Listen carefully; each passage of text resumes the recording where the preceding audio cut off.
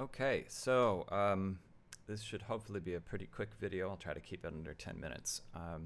Mainly what I wanted to show you guys is a fairly simple use case around how to use Git and how to integrate that with GitHub, which is pretty simple. It's only a few commands. So on the right-hand side here, I have my terminal, and on the left-hand side, I have my IDE, VS Code open. And so what I want to kind of go through is a hypothetical scenario where I've written a program. I'm going to write a very simple program, and I want to make it open source and get people to contribute to it. So maybe this program will be pretty simple. I think it'll have something to do with cats for sure. So let's go ahead and print my working directory. Okay, so I'm using Windows. So I'm in Ubuntu, which is kind of this virtualized Linux environment within Windows. So home-Christian has no meaning to my Windows file system. So what I'm going to do is I'm going to create a new working folder on my desktop, but I'm going to do it through Ubuntu. So change working directory. MNT is a directory that's a mount, stands for mount, and it's where Ubuntu is mounting the C and D drive. So my C drive, I happen to know that it's C users, capital U, and then it's double tab here, Chris, I guess, that's my name, and I know it's desktop, capital D, and let's go ahead and change that. Great. Let's clear it to give us some room, and I want to make a directory called cat lab. Okay, that's what we're doing. And then I'll go ahead and change to that touch cats.js. Touch the cats. Okay, so I went ahead and just made that file. I'm going to jump over to VS Code. I will open folder. There's cat lab. Select that. And there's our file. Great. Okay, but we need some code. This program will tell us about our cats. Okay, just in case we happen to forget their likes and their dislikes. Really, it's not the point of this video, so I'm going to move kind of fast. Don't worry, you'll understand how to do all of this very soon. Let's declare an array, call it cats. Okay, and what should be in this array? Well, we'll have some cats, and I guess cats need, they don't need a name, but we like to give them names. That'll be a string. So let's make this cat tabby, and then maybe it has some likes, and those likes, for now it's just, maybe it's just a single string. Tabby likes catnip. Alright, so that's what Tabby likes.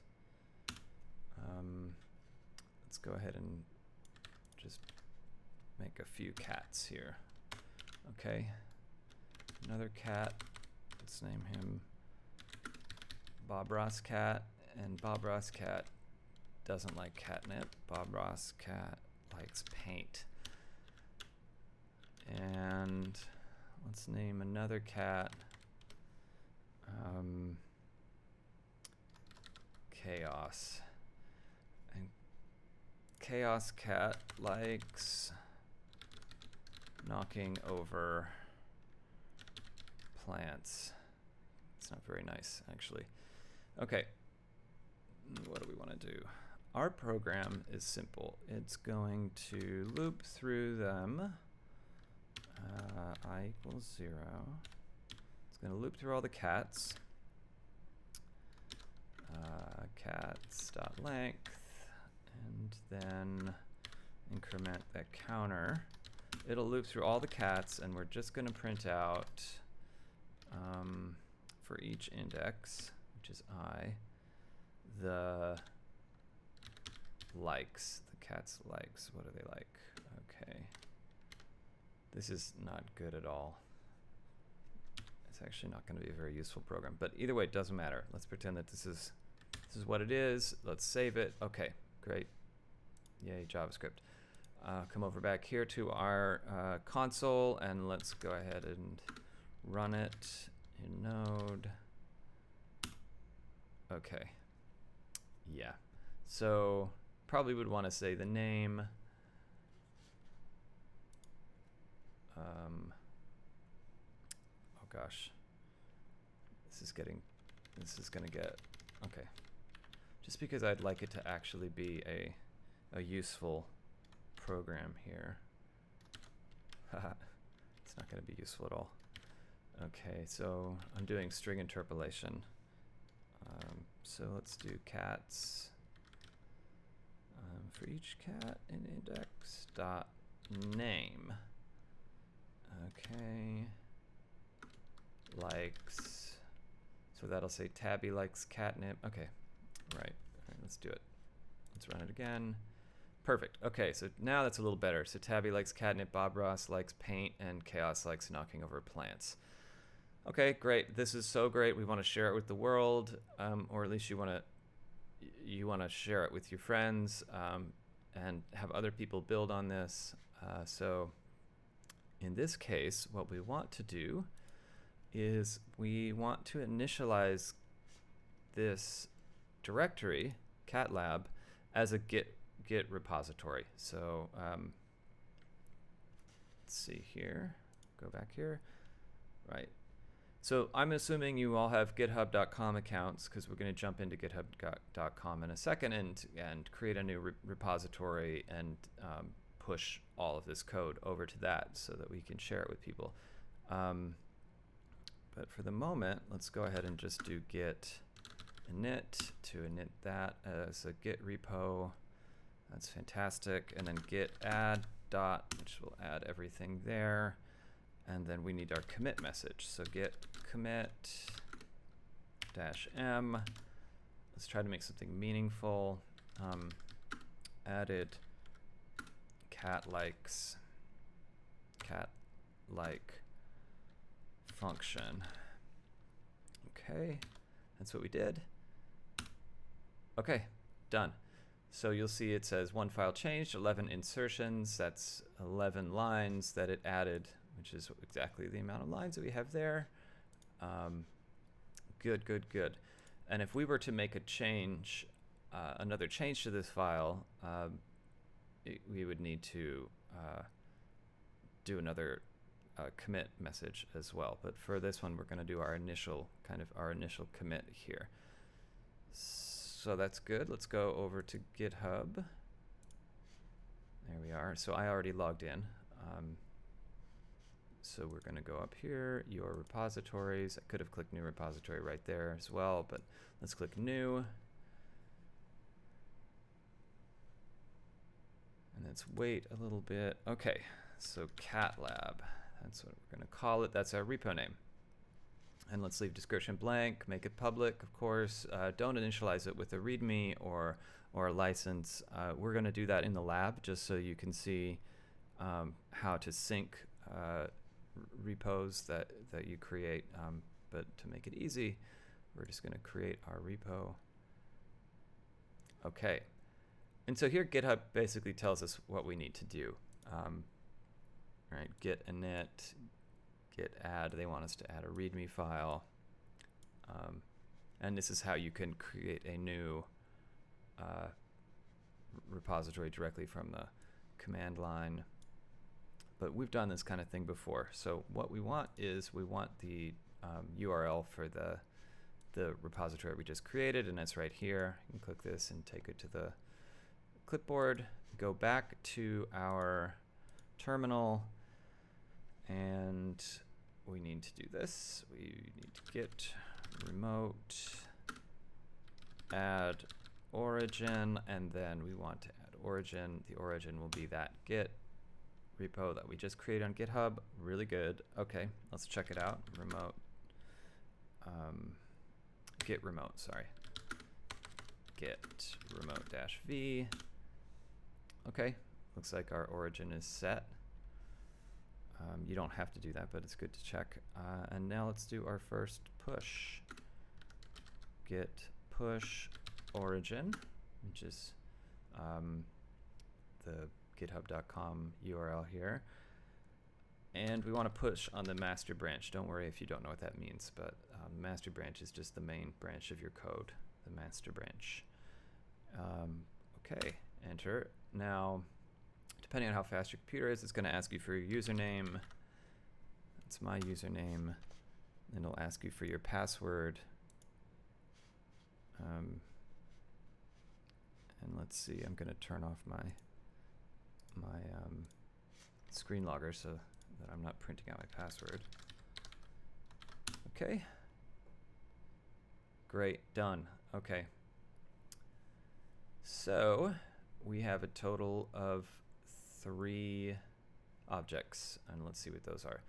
So what I just did there was pushed. So that's a git push, and git push is essentially what's pushing our changes along with that commitment message to the GitHub repository that we created.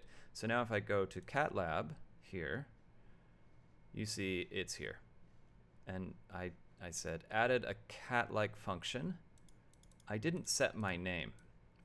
So that's also something else that we want to do, because otherwise nobody knows who actually made this change. But there's my file, and here it is on GitHub. That's pretty cool, right?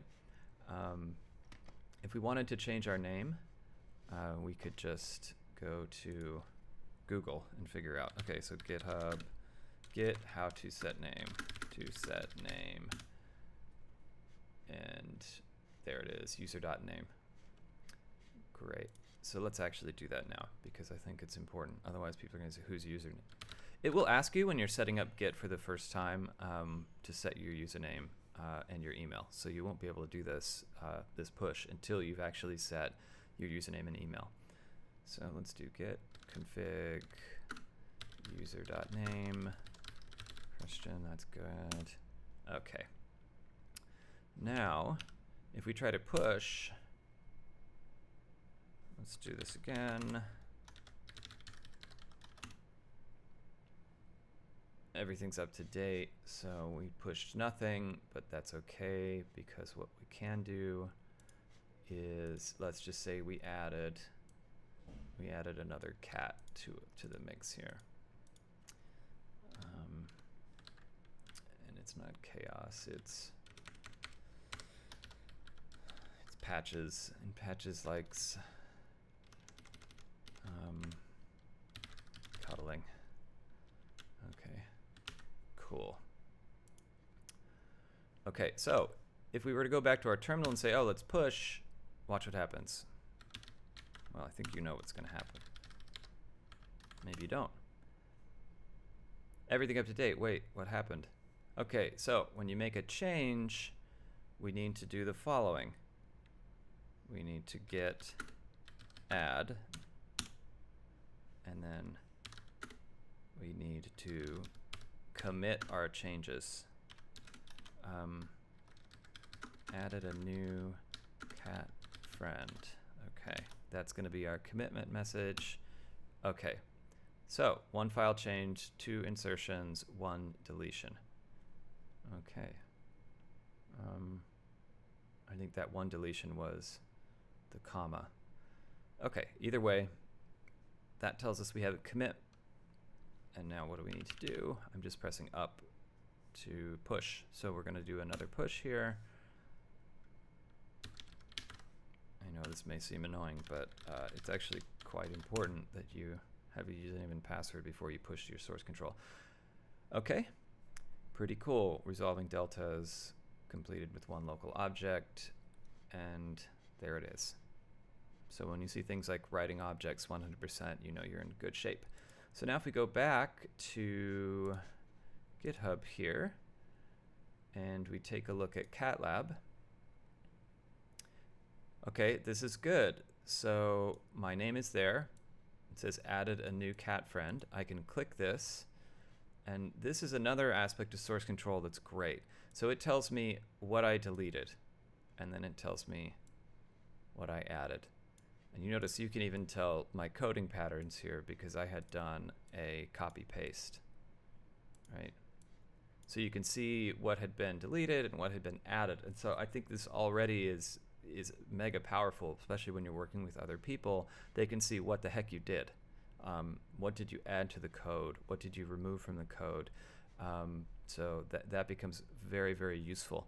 And so this is a pattern that I want all of you guys to be following quite a bit and get into the habit of it, because your GitHub or your use of source control is going to enable you to participate in lots of different open source projects. It's going to enable other people to participate in your projects.